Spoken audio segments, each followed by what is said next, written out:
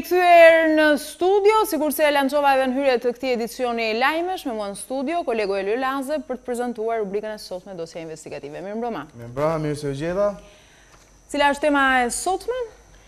Temën e sotme, në fakt tu do të kishim marrë orin neve, gazetarin tonë se e zbuloi ori. Si e zbuloi? Shumë rëndësisht, kishim lënë një ditë takim në blok, ne do bënim disa xherime. Edhe po e prisja diku pranë një hoteli me shumë emër në zonën e bllokut. Unë duke pritur kur shoh orin që zbret nga taksia. Ori, po çdo janë taksi, thashë ne kemi makina këtu në punë. Na transportojnë makinat e punës. Ju më tha erdha në këmbë, tha. Unë të pash e zbritë nga taksia. Jo, tha.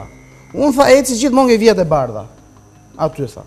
Duke ndjekur vjet e bardha, tha, pa pritur shoh që ke vjet e bardha ishte parkuar një taksi. Që mos ta kaloja kështu, tha, se s'kisha nga të shkoja, hapa derën, unë futa brenda taksi, dola ma ta, tha, peti. Thashë, kjo s'është e mundur, si. Vend parkimi ke vjet e bardha, ndërkohë që neve na shkepën në gjoba për një 30 sekonda qëndrim në vjet e bardha. Po më po tha e pash mirën, tha. Vend parkimi dhe i licencuar madje. Nuk e la ku një orin, e filmoj, e bëri një kronik për të parë neve se çfarë po ndodhte. Shif edhe ti se çfarë po ndodh. E shoj.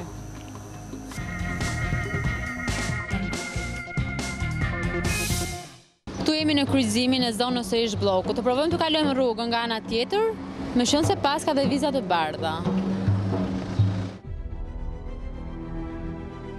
Pra, siç po shohim, ka një shkelje. Është Bashkia Tiranës, ajo që nuk lejon parkimin mbi vijat e bardha.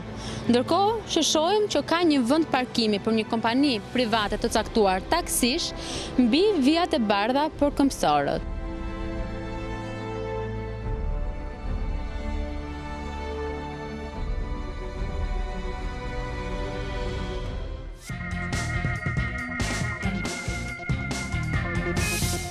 Pra bëhet fjalë për kompaninë Green Taxi, që ka kërkuar disa vende parkimi, dhe si ka kërkuar këto vendet e parkimit, do t'i shtjellojmë gjatë emisionit, dhe Bashkia Tiranë, duke qenë se s'kishte vende, ja dha muke vjet e bardha. Atje ku hallexhinëve i bën namin sepse parkojnë qoftë 30 sekonda.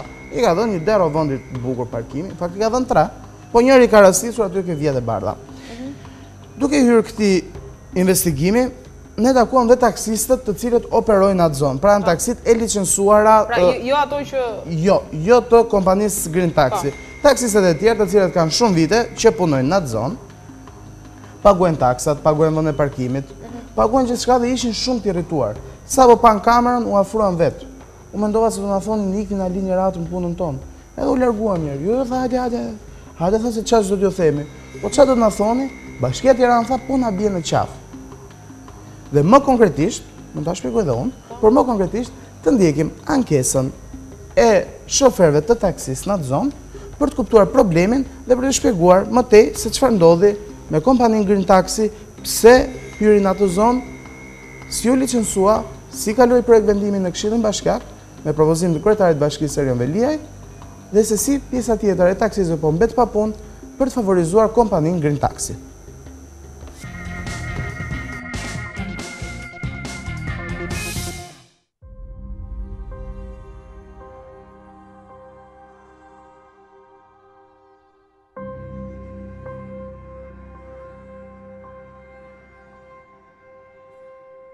Konkretisht këtu, mbas vend qëndrimit taksit ton, 3 vende mbas taksive, është vend një vend qëndrim taksie tjetër. Të caktuar se kush do të qëndroj. Pra një kompani private? Një kompani private, në të cilën nuk janë parkuar dhe ka ardhur policia rrugore natën ka vënë gjop. Jemi ankuar te Tirana Parking. Tirana Parking bën ajo shefi atje thotë unë me parkinget që kam thotë unë bëj si dua unë. Edhe vendos tabelet ku dua unë. Tani nuk e dim ç'do të bëjmë. Tani o do të marrim pushkën të vritim me njëri tjetrin. Zyra tjera nuk dim ku të ankohemi. Çfarë duhet bëjmë tash? Kemi vende taksisë ne po. Sa larg lirohet njëra tjetrës? Sa larg njëra tjetrës duhet të rrinë vend qëndrimi taksisë? Si numër taksish, këtu janë 12 taksi që i paguajnë gjithë detyrimet. Njëkohësisht kemi tabelën për 5 vendesh. Ai tabelë menzit na jepet neve, u jepet një kompani pirate. Dhe ju parkoni pastaj? Me punuar ne, me targat bardha, ne shkem për komision 250.000 lekë, kurse ato me targat bardha punojnë.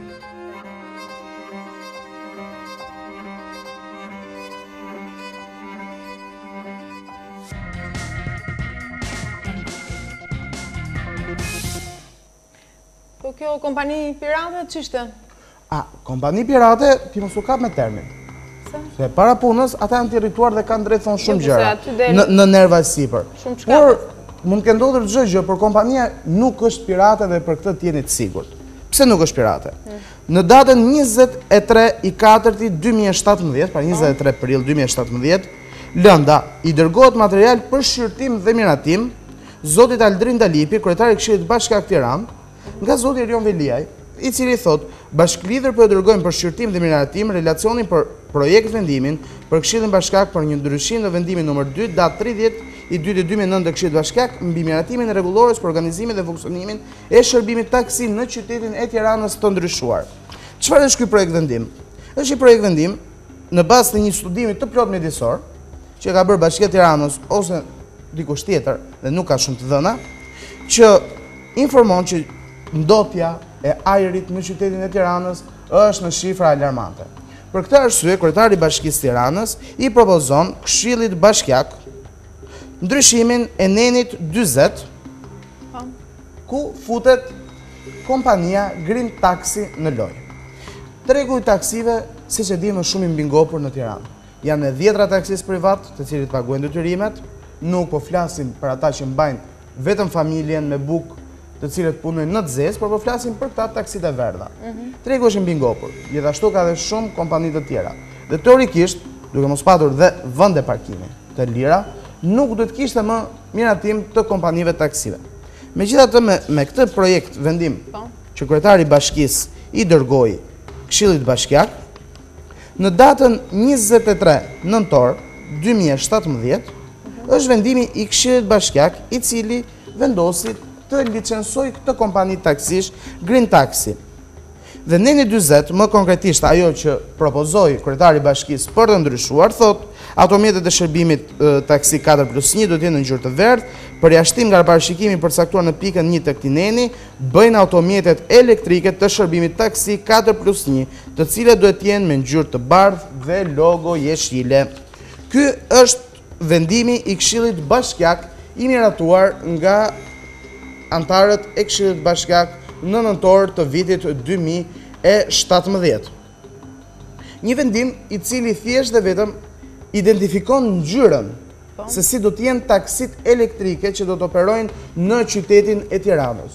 Por absolutisht në as edhe një moment nuk përcaktohet as në propozimin e kryetarit të Bashkisë dhe as në vendimin e miratuar nga Këshilli Bashkiak që kompania Green Taxi, për cilën u ndryshua dhe neni 40, do të favorizojnë ndryshe nga tjerat.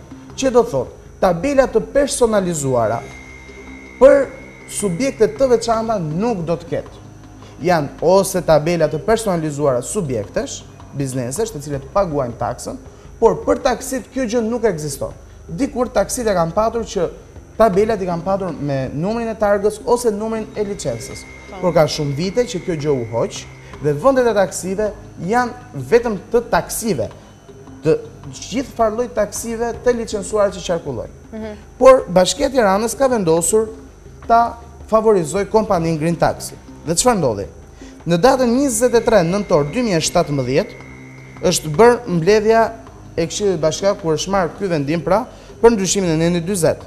Dhe në datën 19 maj 2017, po thajse një vit më përpara, kompania themelohet me ortak dhe administrator të vetëm zotin Endri Masha.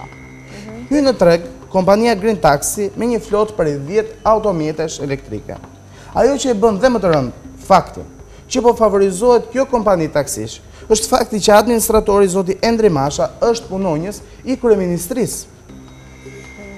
Dhe këtu është e drejta e taksistëve të licencuar, por dhe e qytetarëve shqiptar, por dhe jona si media, që të ngrem dyshime nëse administratori në fjalë i kompanisë Green Taxi ka shpërdoruar ose ka mirë përdoruar detyrën e tij për të favorizuar biznesin e tij. Gjithsesi, për më shumë detaje se çfarë ka ndodhur me këtë gjë, taksistët kanë një sindikat, të cilët janë grupuar dhe i përfaqëson për hallet dhe shqetësimet e tyre. Le të ndjekim kryetarin e sindikatës së taksistëve, të kuptojmë diçka më shumë dhe të rikthehemi në studio.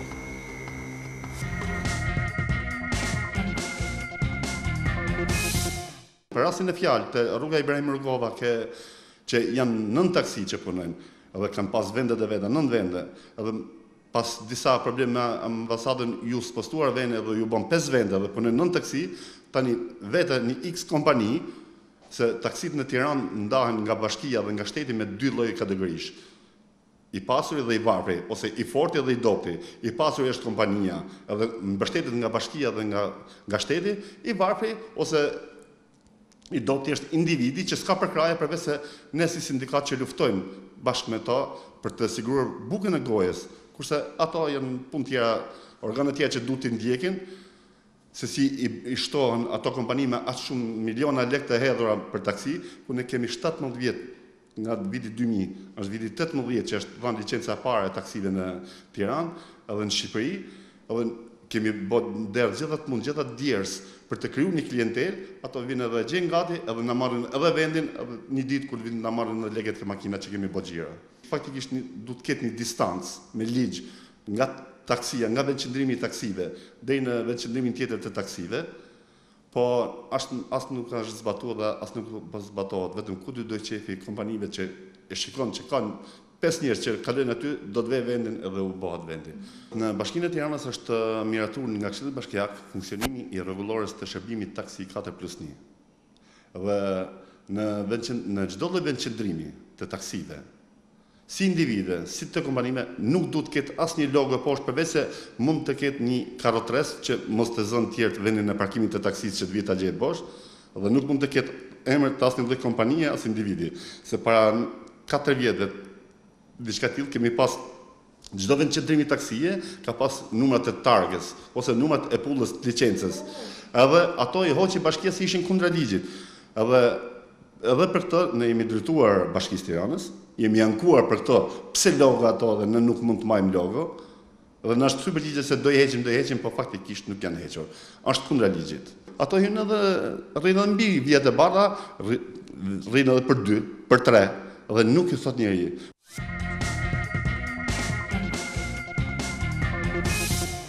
Hamo? E kuptove? Foli, po... Foli pra foli. Foli na foli neve, i foli publikut, i foli dhe atyre që duhet fliste. Gjithsesi le të rikthehemi edhe një herë ekstraktit historik të shoqërisë Green Taxi SHPK, e themeluar në datën 16 maj 2017. Pra, një vit më përpara. Është një kompani që hyri në treg me një flotë prej 10 automjetesh të gjitha elektrike. Dhe brenda një viti ka dyfishuar flotën. Është 20 automjete Green Taxi në këto momente. Ka pasur fitim për të fituar yri për të zgjeruar? Ka fituar apo ka humbur, ne ende nuk e dim. Këtë do ta zbuloj. Por ajo që na ka bërë përshtypje dhe ajo që ne do të vazhdojmë të ngulmojmë, është se si ndodhi që një ditë bukur kryetari i bashkisë na dërgon një projekt vendim kryetarit të Këshillit Bashkiak. Dhe përse zgjidhja e vetme që kryetari i bashkisë mendoi ishte futja e një kompanie të taksive elektrike. Dhe çfarë ndodhi që më njëherë më pas Këshilli Bashkiak na e mori këtë vendim dhe fill pas vendimit na themelua një kompani ku administrator është një punonjës i kryeministrisë. Dhe ajo që ne duam dim dhe nga pyetje është a është keq përdorur për publikun apo mirë përdorur për vetë administratorin në fjalë.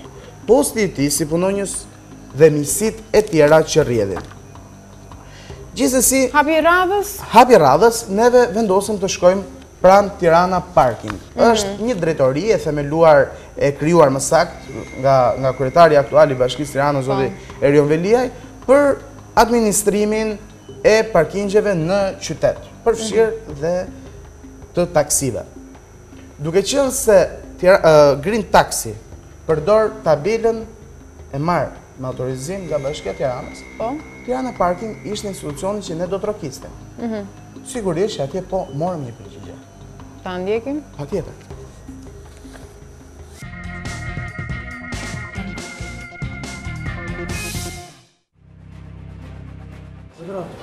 Lutem, mund të mjaftosh dhe një herë që po presim për përgjigjet?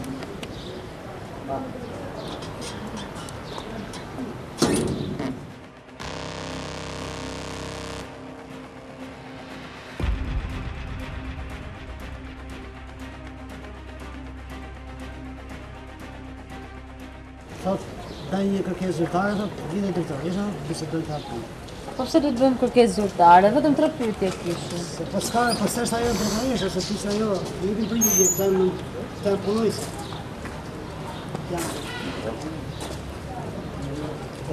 Po s'keni se vënës për shkutu? Po s'ka proces, po ne thash.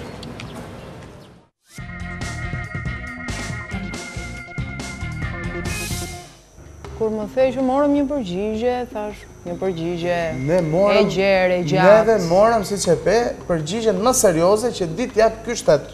Na e sill me shkrim. Ora, po unë jam këtu më çaj do shkrimin, ose bëm vaki edhe nuk dim të shkruajmë. Pa më shishtë ne dim, i kemi ato masa edhe të gjërat, i kemi të gjitha, por çfarë do shkrimin ti kur unë ta them llafin face to face, kur thon anglezët, ball për ball. Megjithatë, ajo që është për te gjithçkaje dhe ne do vazhdojmë investigimin ton dhe në puntatat e ardhshme pikërisht për kompaninë Green Taxi dhe për marrëdhënien e saj të dyshim me Bashkinë e Tiranës dhe kryeministrinë e vendit.